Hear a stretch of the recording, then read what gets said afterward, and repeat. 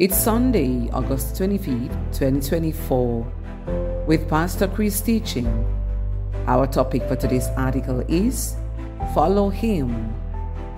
Our opening scripture is taken from Matthew 4 verse 19. It says, "And he said unto them, Follow me, and I will make you fishers of men." Hallelujah. Notice what the Lord said in the verse above.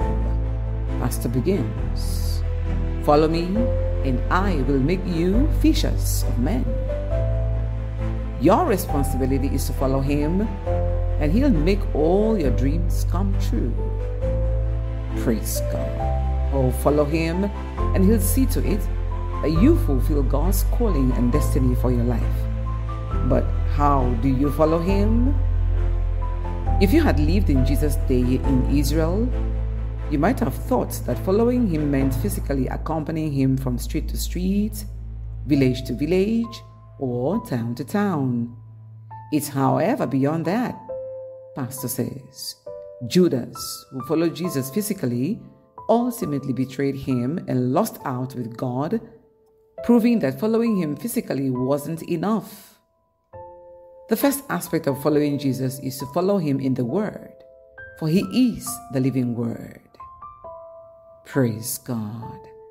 John 1 verse 14 tells us, "And the Word was made flesh and dwelt among us, and we beheld His glory, the glory as of the only begotten of the Father, full of grace and truth." When you follow Him in the Word, you are following Jesus Himself. The written Word is all about Jesus. Hallelujah. Secondly, you must follow Him through the Word. As you study the Word, you'll find Jesus and understand His mindset, His beliefs, and observe His actions. You'll see how He responded to everything. You'll read, for example, how He reacted to a billowing tempest. He demonstrated authority over nature and His ability to bring peace even in the midst of chaos. That we can find in Mark 4, 38 to 39. Glory to God. Everything about Jesus is revealed in the Word. Learning how He responded in various situations provides valuable insights for our lives. When He got hungry, what did He do? When He felt tired, what did He do? He did all He did to show us how to live. Therefore, we must follow Him in, through, and by the Word. Following Him by the Word means to act on His Word, to do what He says. James 1:22 of the NIV says, "Do not merely listen to the Word and so deceive yourselves. Do what it says."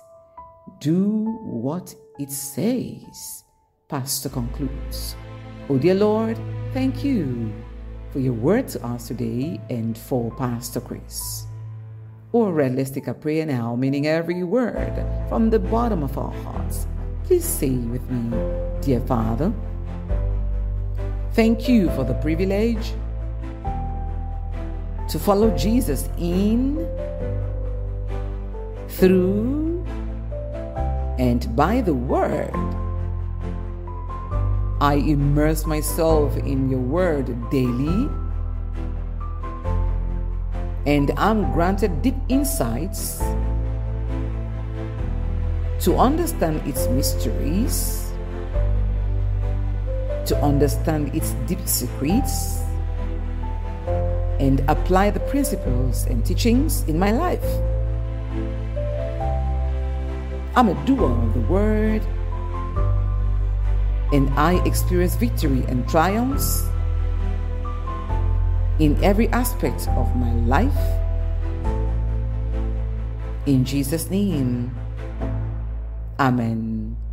All right, for further study, John 8:31 and 32 says, "Then said Jesus to those Jews which believed on Him, If ye continue in my word, then are ye my disciples indeed, and ye shall know the truth, and the truth shall make you free." Next, we have Luke 9 verse 23. It says, "And He said to them all, If any man will come after me, let him deny himself and take up his cross daily and follow me. Wow. Finally, we have James 1:22-25 of the NIV.